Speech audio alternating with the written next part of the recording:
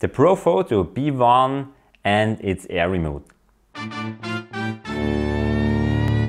Some days ago I got a question via YouTube how the A1 is working and how you have to set up it on camera so that you get proper shots.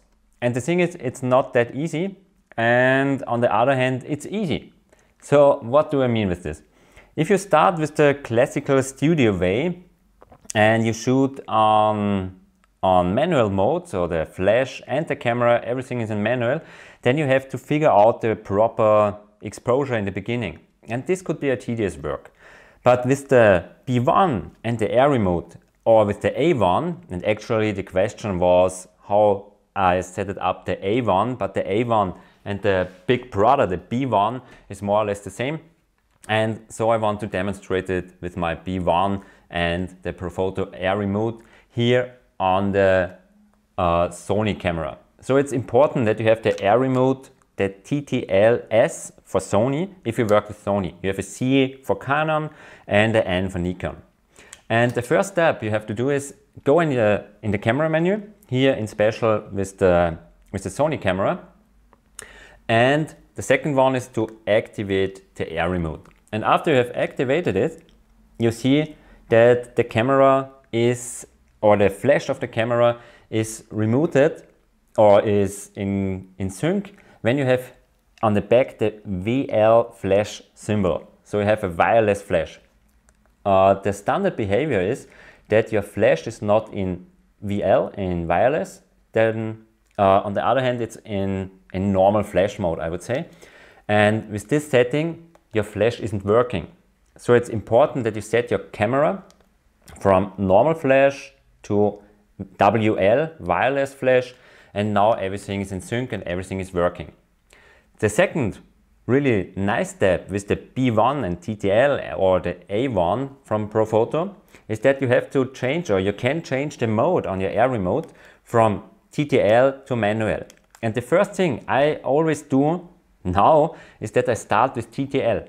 So some guys may think, Martin, you are photographing in TTL with the flash? And the answer is yes, but just for the first shot. And the cool thing is, with TTL, through the lens, the camera and the flash is working together for a, let's say 80% right exposure.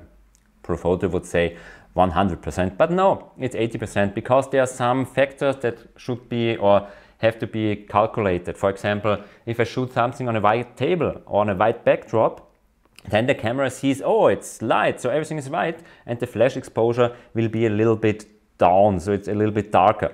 The other hand, it's also true if you shoot something black, for example a groom with its black clothes and the face, the camera sees much black and the camera thinks, oh, I have to expose a little bit higher, in special the flash, and so you get an overexposed face.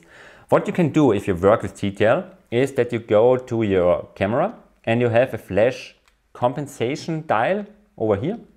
So not there, it's this one. And I can say, okay, I want to have -2 stops, for example, or I can even go up to +1 stop. And the rule is the following. If you have really much white in the image, the camera thinks, okay, I have enough light, so I can underexpose the flash.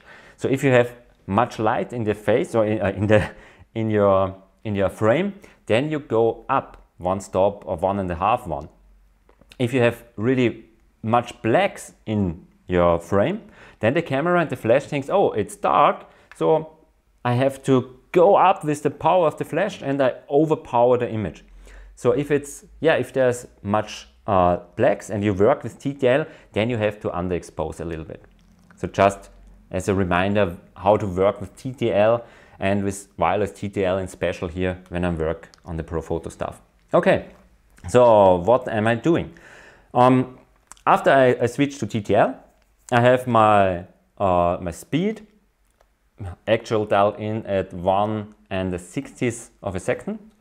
My f-stop is at 4, I will start at 7.1 for example, and my ISO I will switch it, or I boost it up to, let's say, 800, just for the sake of the fun.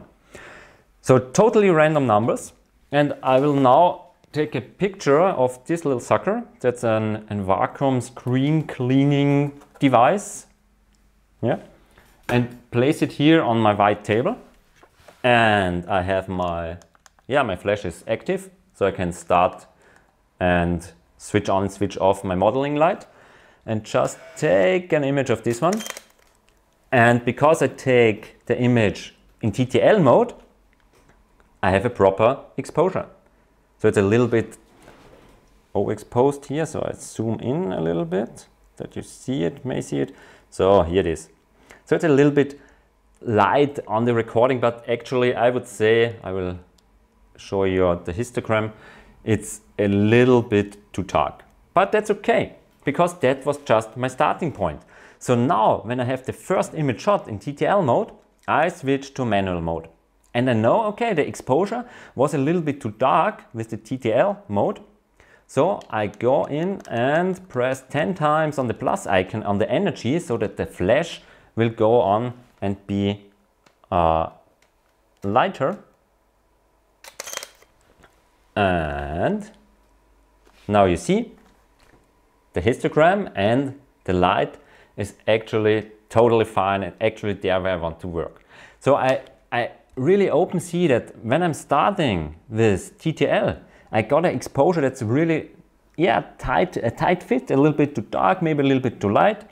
But when I switch from TTL to manual, then I can compensate for this and everything is fine. So a really nice point, or a really crucial point is to understand if you are in TTL mode, the flash and the camera works in sync. So through the lens. And if you change the energy here in TTL mode, nothing is changing on the flash. Why is this? Because now you are syncing in groups, in TTL groups. You can bring the lighting of one group a little bit up, the lighting of the other group a little bit down. And this is what you can change here. You can change through the groups, you can change the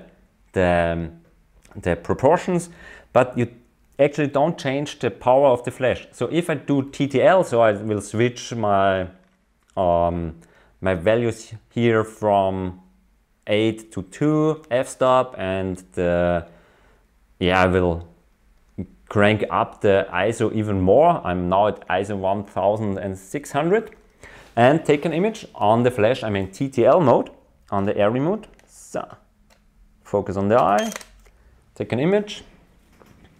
And because I'm on ISO 1600, it's too light. I can't bring down the flash. So I go down with the ISO to, let's say, 100. So a lot of stops in the other direction. Okay, stuck. And now you see, exactly the same as before. I'm a little bit on the dark side because I have the flash exposure in TTL not correctly set to compensate the white table in the background. So what I'm doing is now I switch to manual mode because I have the shot roughly 80% right. Go in 1, 2 stops brighter, now in manual mode on the flash. To go in full stops, just press and hold the button and you will go in full stops. So I will go 2 up. Okay, focus, press the shutter, check the image, and now the 2 stops may be a little bit too much, so I will go down 1 stop, and now it should be just okay. Yeah, that's cool. So that you will see, or another thing, so you see what TTL is capable of, is the following. I will go over here and just change the direction of the flash in a totally random and maybe not the convenient way ever. I just let the flash go over the ceiling, and if I now take the image, it would be somewhere. I really don't know. Just take an image, and now I see it's too dark. So what I would do is, if I change the direction of the light, I will go to manual, from manual to TTL mode. Through the lens, the flash figures out the right exposure more or less. as told before, I have really much of a white background, so the flash thinks, oh, it's too light, so I don't need that much of a power boost. I switch to manual mode, go up one stop and take the image, and now it's okay. So more or less 2 images to have a proper exposure. First shot, TTL mode, to dial in the direction of the light, what you need. Second shot, manual mode, and yeah, just go for it after that. So just to see a totally different situation, hard light.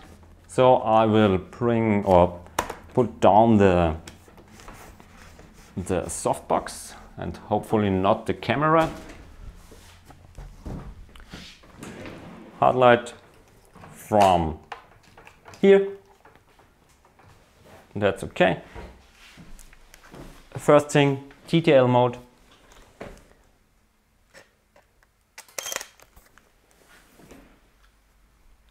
As well as before, exposure a little bit down. Manual mode, go up one stop of the flash power, focus, take the image, and it's okay. Maybe a little bit too light in this case, but that's not that bad. Okay, so here's my image. Hopefully the camera will focus. Maybe, maybe not. I think I will link the images, or I put the images into the video. I cut them in. But that's everything you have to know. So start with TTL. Take one image, correct in manual mode on the Air Remote with the plus and minus button on the Air Remote here. You can bring in the modeling light or switch it off. You can switch off or on the head. That's the head button. You have the groups and you have a test button. So this thing is just golden. I really love to work with it.